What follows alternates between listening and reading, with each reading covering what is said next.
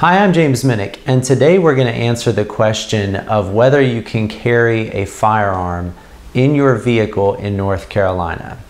In North Carolina, you can carry a firearm in your vehicle. That firearm either needs to be out in the open and visible, so not concealed, not under your seat or in a glove box or something of that nature.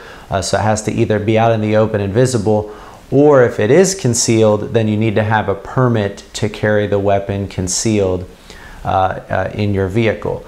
If you're stopped for speeding or some other traffic violation, stopped at a checkpoint, and you do have a concealed weapon in the vehicle, you have to immediately identify to the officer that you have a permit to carry a concealed weapon, and then you also need to explain to the officer where in the vehicle that weapon is. If you have any level of alcohol in your system, then that really is going to nullify the carrying concealed weapon permit. So make plans accordingly. If you're going to carry a handgun with you or a firearm with you, take it in your vehicle.